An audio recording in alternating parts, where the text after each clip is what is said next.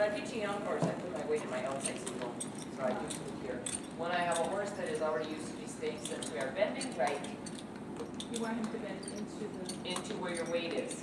okay. So I can teach him that. the weight should be in the right seat bone. And then I find this outside leg is opening and allowing, but it's also maybe pushing down a little bit more, so that I'm giving him also that cue to move into the direction of where I'm putting pressure downward. I'm putting more weight in that stirrup, so I'm opening up the leg, allowing him to move through. I'm pushing my heel down a little bit farther, which is putting more weight in the direction of the motion that I want.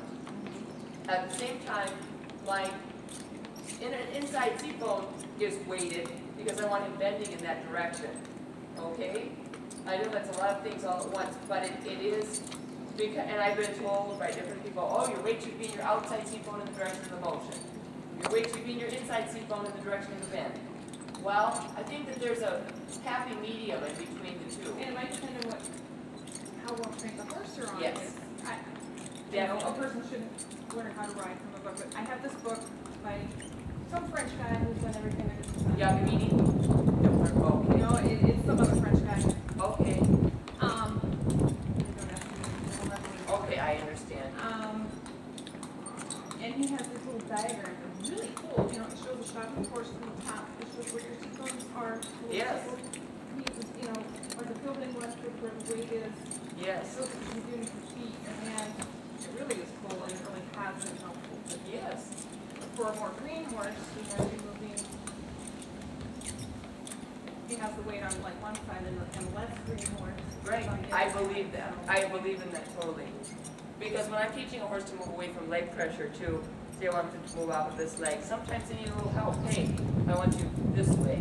You know what I mean? So I do put my But I use that a lot, you know, Yes. to tell them what direction I want to go in. I got to bend this way, but we're going to go in the direction where the weight is. Right. Right. Exactly. So I think that, like you said, depending on the level of the horse, these things that we make adjustments in the training process. Yeah. Most definitely. Let's go ahead and change direction.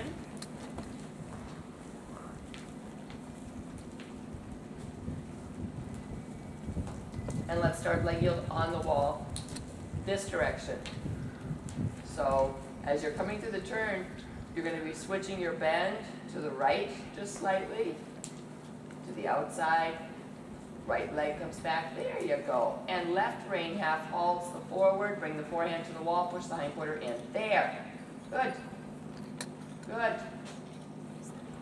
Thank you. I got lost. Yep, that's okay. Still be thinking forward. And then little pushes with your leg. But still maintain your forward. Don't run him into the wall. You want to half halt both reins back towards your hip to keep him off the wall and redirect the motion going sideways. Try again next long side. Kind of process this a little bit. Walk around, think about it. Think about the same thing that you did last direction, being the same aids for this direction. Your outside aids. Outside leg is pushing.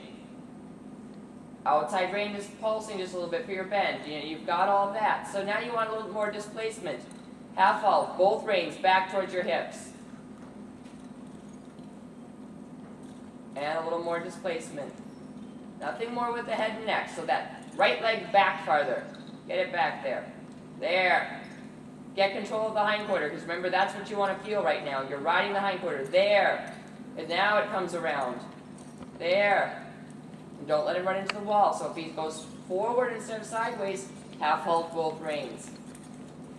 That was a little bit better. Let's do that same thing again. There. Yes. Same thing next long side. Really think about your preparation and process this.